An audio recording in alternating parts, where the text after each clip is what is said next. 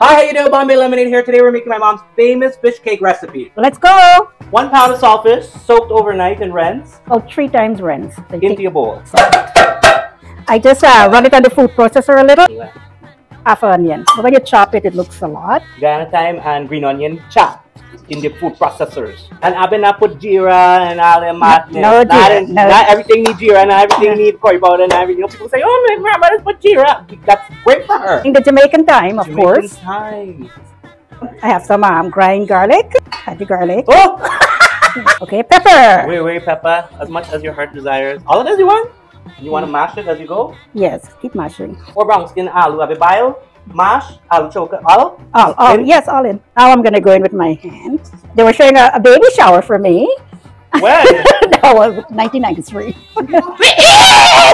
And this girl, a friend of mine, she make it and bring it, a Guyanese girl. So she gave me the recipe, and from then she tell me the recipe, yes. And this was her mom recipe. What's your name? Tugi. Tugi? Yeah, I lost hers on the way. I don't know where did she go. Tugi, where did you go? Tugi, if you're watching this, DM me. There are 4 little eggs. Eggs that bind it together. Bind. Yeah, so I just fold it in. Fold. The jeera, you need no jeera. No. If you like jeera. Yeah, and you know, some paprika. I did eat some of them with jeera. Yeah, grind jeera. Cayenne pepper. And you put it in yours. Just go. What you like, you put. Oh, it needs salt. Knock yourself out. I've got a pink Hamamalini salt. There you Tell me how much to throw Hamamalini. You and your Hamamalini salt. I love pink Hamamalini. This come from Hamamalini neck back. When you scrap, a salt bottle. Okay. And then bottle them. There's no salt in it, eh? Because you rinsed it and washed it. Washed it, yeah. I don't like boiled.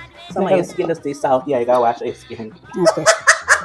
Josh. How it should look. It looks like potato salad. Have here breadcrumbs and flour. I like to combine both together.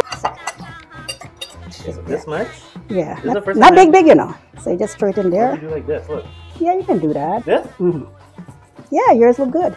There you go. Compact it too. Compact. So do a ball first. Yeah, do the ball first because the ball compact. Compaction. Do you make your balls first? And then jam little sheet there. I make them big, man.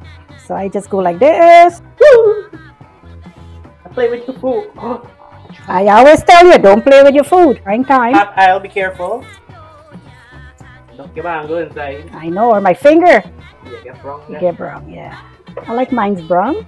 Careful, you don't want to poke it. Poke your fish. I know, because then it's then it's gonna be all mash up. And with the eggs, it's gonna start get frothy. Oh, frap. Yes. I hear it. You don't want the fish to froth. Not frap, fish.